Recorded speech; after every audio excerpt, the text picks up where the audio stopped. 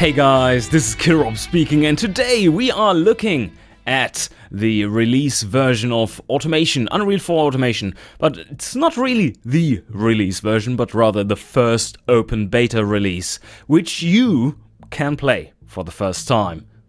This video is about giving you an overview of what is in the game, what is not, and what's still coming, and so on. And also how to get into it and what to expect, really.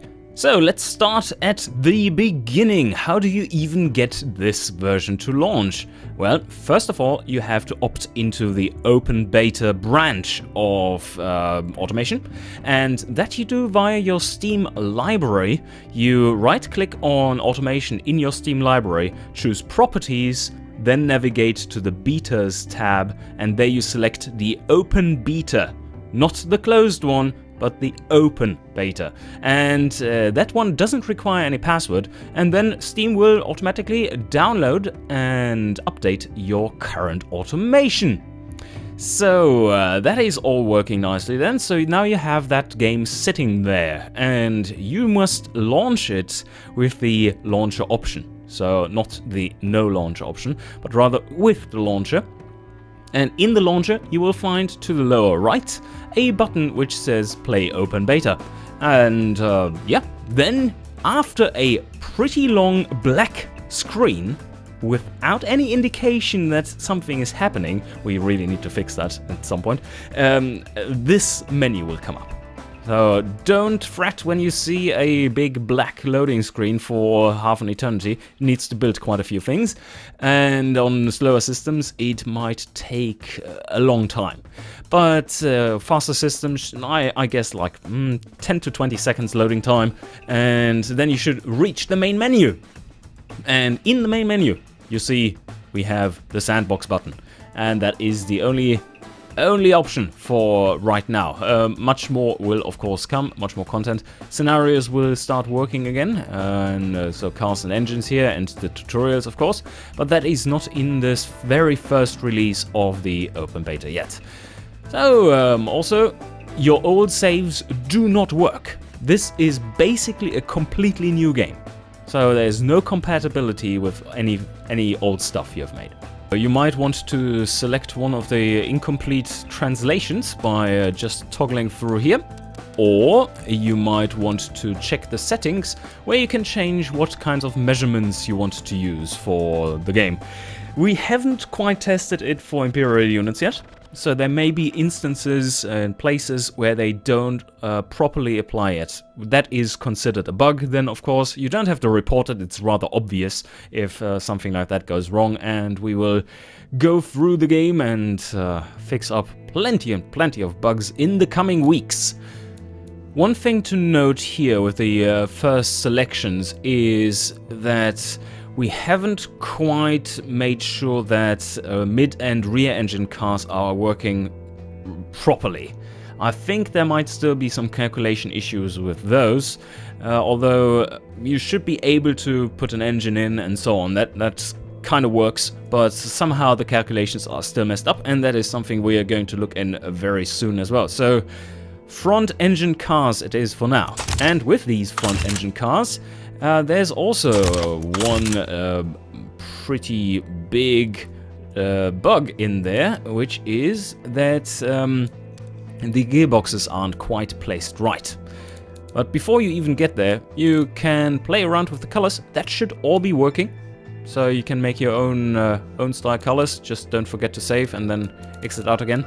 Here you select which kind of part of the car is affected by your color selection. And you can just choose freely. For instance, mirrors, and then you make them chrome mirrors, because they are so beautiful. For the fixtures, you will see that there are many fixtures that just have crosses on them, and that is partially due to that our thumbnail builder currently was a little bit broken, and that's unfortunate. That's something that is going to be fixed, but there are fixtures hiding behind these X's as well. I'm not quite sure if they are all fixed up in these fixtures, but let's just try one. Ah yeah, there's a thumbnail right there. And as you can see, whoa! It's looking like it's working. Isn't this cool? Yes. Alright, so you will find some fixtures working in here at least, so that you can try things out. When it comes to the engine selection, you have access to inline threes, including turbos, of course, so that's a new addition, and no inline fives just yet, they are not finished.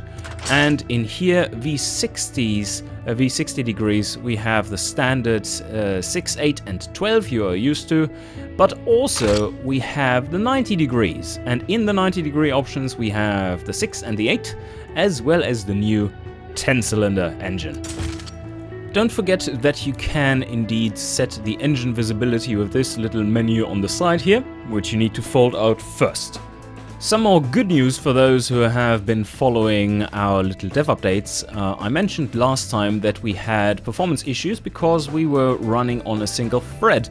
That has been fixed, and we are now back to the kind of performance that you can expect from future iterations of the game as well, apart from a few optimizations here and there, of course, which probably speed it up and not make it slower.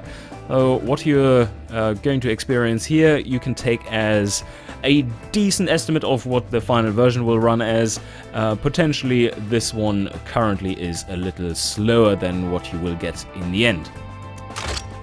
One thing to note here is that all turbo sounds are still missing to my knowledge, and they have not been properly implemented yet, but they will be coming in the next update or two. All the engine stats should be working just fine, although we did have some issue with knocking engines, not really transporting the engine properly to the car even after you fix the knock. In that case, if this still is an issue, just reload the engine and that should be fixed. Another little thing here to not forget is that these are the stresses on the engine, and you need to switch around to actually see the flow of the engine. All engine sounds are in the game. I think I did hear some little clacking noise in the V10, which shouldn't be there, but other than that I think everything is in, apart from, of course, the turbo sounds.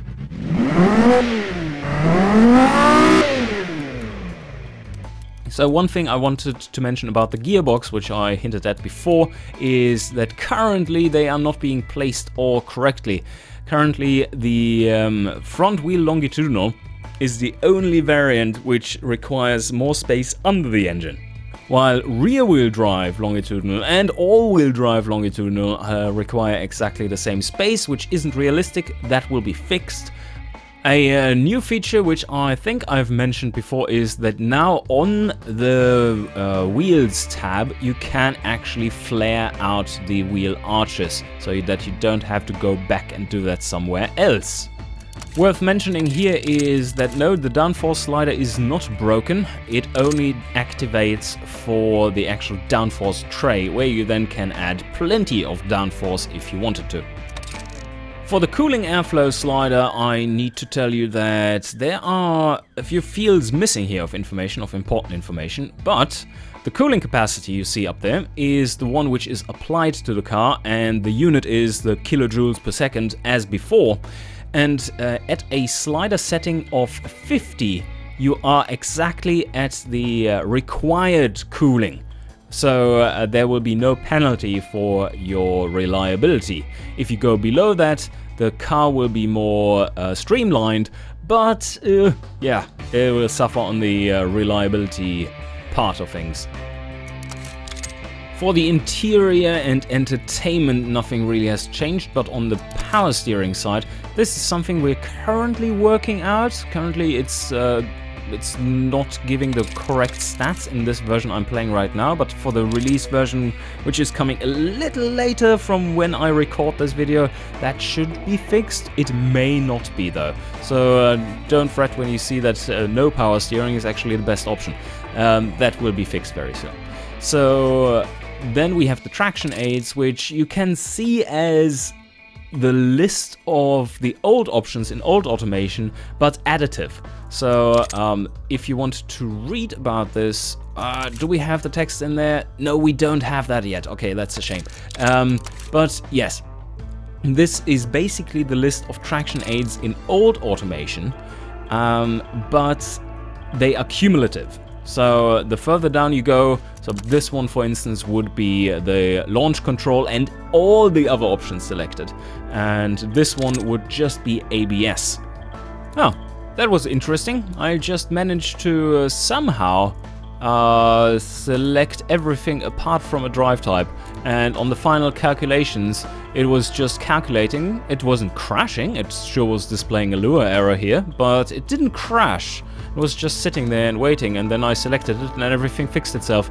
That's the power of the new Unreal version, which isn't quite as finicky with errors happening in the calculations. That's both a good and bad thing, of course, but yeah, it seems to be working. Kids, don't forget to select a drive type. It's kind of important. One thing that isn't implemented yet, which is really important for balancing reasons and where you will be exploiting the hell out of it, is ride height is not properly affecting bottoming out right now. So you can make very low cars with very little penalty for it. So that is certainly something we are going to fix. And you can see how the ride height is still affecting things. Yay, we make a little off-road buggy thing. The markets tab is probably the one which needs the most polish still. It's kind of working like in old automation. It doesn't show you any framing for the top categories, but as soon as you've built your car, the top categories are appearing on the sides, or at least they should be, which they currently aren't. Let's see if we can fix that for the version which we are actually releasing to you. In case it still looks like that, don't worry, that is so obvious. We are going to fix it for the next update, which should be pretty early next week. Probably we are going to have a 1 to 2 bug fix releases per week schedule, and that would be potentially like Tuesday and Friday or something like that. Alright, so now you've built a car and maybe you have put some effort into making it look pretty. So then you can take it to the photo scene. And then you arrive here and see like, oh shit, there's no car. Well, just press fix and it will appear. That's kind of a workaround to it not being there in the first place. Unfortunately, we weren't quite able to fix the controls up here, but you do have a way of focusing now. And let's rotate the car. Yes, like this. And you can now focus, but you have to use this function, which is not the most user-friendly of all. So you have to manually type in the number of meters of focus distance. Alright, now I've found the focus. It's very easy to focus on some of the profile here, and then you can just zoom out again and you will have it. And well, as soon as you move around, that focal distance of course is wrong again. That's also a way to focus. You just set a number and then just move around. That will be fixed pretty soon as well. But yeah, another thing which we might have to concede not fixing right now, which will come in future, is that if you're running more than full HD, you might run into problems taking photos because texture memory. Yeah, we are rendering at 4 times the resolution in the photo scene, and that may be a little high for 4K systems. So just if you get crashes here, that will probably be why. And just try running it windowed in 1080p and you should be fine. So what more is there to tell you? Well, we have a massive list of bugs still to go through and sort out, and that will take definitely like the next 2 weeks. And that also means that we currently aren't really looking for bug reports from your end, apart from real bad crash bugs, which are very important to us. So whenever you have a hard crash bug, please report it. If you have minor bugs, well, we are probably already seeing that. And if we haven't fixed it, when I say that we are pretty happy with the version, then you should start shouting at us.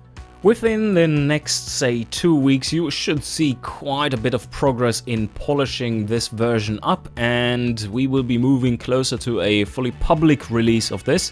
We will keep the launcher option for the Unreal version, even once we go public, fully public, into the public branch of the automation install. And that is because, well, we don't have the campaign in here yet, so we want you to be able to continue playing the campaign in Alt Automation, whatever save games you have there, and fiddle around with the cars and all the shiny graphics in the new Unreal 4 version simultaneously, without having to switch builds constantly and re-download gigabytes of data. Alright guys, I hope you enjoyed and will enjoy this new release of Automation. Definitely a big milestone, even though it's still an unpolished one. And we are looking forward to what you have to say about it. So, hope you enjoy, and see you guys next time!